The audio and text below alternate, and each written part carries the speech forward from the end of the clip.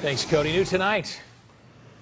This man is out of jail on a $180,000 bond. The Madison County Sheriff's Office arrested Terrence Sweeney, who goes by Michael, this morning and charged him with 9 counts of possession of child pornography. Sweeney is the founder of the Huntsville nonprofit Breaking Boundaries Foundation. The nonprofit's goal is to help people affected by life-changing events. Tonight, Sweeney talked only with WAAY 31's Sydney Martin and told her he's innocent.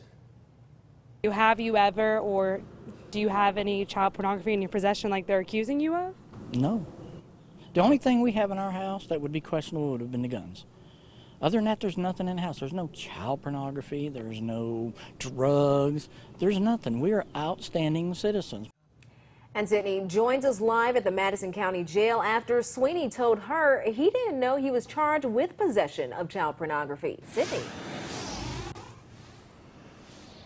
Danny Mitra, I talked with Michael Sweeney right after he was released from the Madison County Jail. He told me his arrest is one big misunderstanding.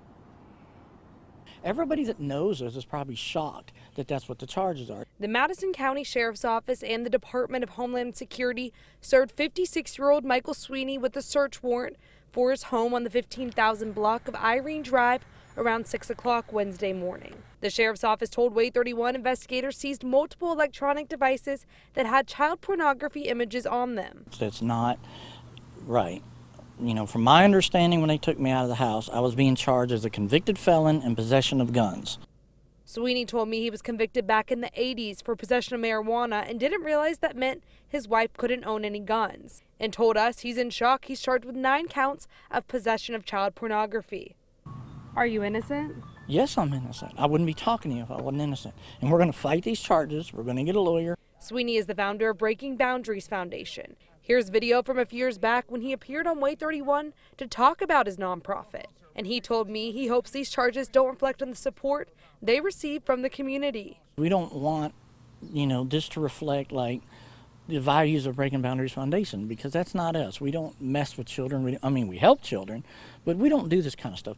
He hopes the community will consider him innocent unless he's proven guilty. We are innocent, and we do not want this nonprofit to take the hit for it. So we just asking them, I'm out on bond. They're saying it may be a year before I go to court. Give me that year, give us that year to show us that's not us. That's all I'm asking the public. Give us until we go to court. Sweeney told me he has an arraignment sometime in the next month. The Madison County Sheriff's Office told me the case is under investigation tonight. Live in Madison County, Sydney Martin, WAAY 31 News.